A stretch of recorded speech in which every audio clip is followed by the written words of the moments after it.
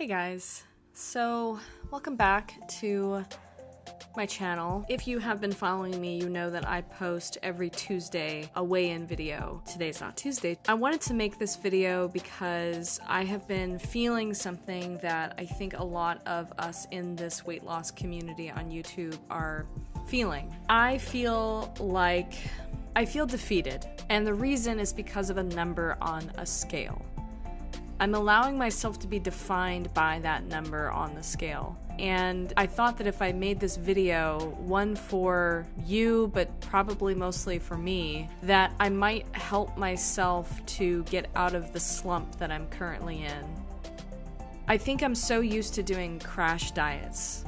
You know, the 30-day juice cleanse. I did this thing called the rice diet, where it was more complicated than just eating rice, but it basically eliminated salt from your diet. And I remember doing it for 30 days and I lost like 30 pounds. Now we all know that that's not healthy. We know that's not healthy. And of course I gained it back as soon as I had something with a tiny bit of salt in it. This time I'm trying to approach this truly as a journey and less of a, wow, in 30 days I better show results, otherwise it was all for nothing. So as you know, I've been trying to do keto for the last 3 weeks, and this would be the final week. I said I was gonna do it for 30 days, and then I would show you guys like a progress video where I would show my measurements, but I'm pretty sure the results on Tuesday are not gonna be outrageous. They're not gonna be, wow, look how much weight she lost. And look, I know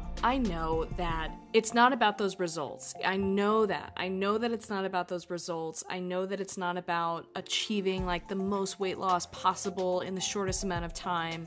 We're talking about my life, right? We're talking about this as a journey. I just feel that I get to this point where suddenly I'm thinking to myself, gosh, if I haven't gotten the results that I kind of imagined that I would get after 30 days of super hard work, then why am I still doing this? And this is where I start to self-sabotage.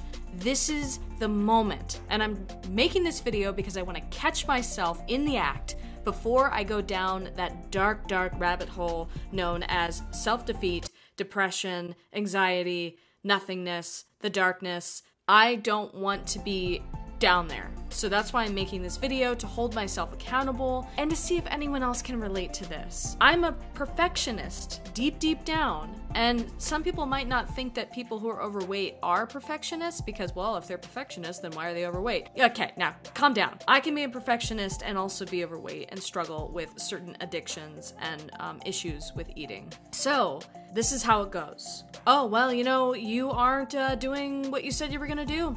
You haven't really lost a whole ton of weight, so why are you suffering? Why are you not eating French fries? Why aren't you going to McDonald's? It's right down the street, which it totally is. It's right down the street in this new place that I'm living in.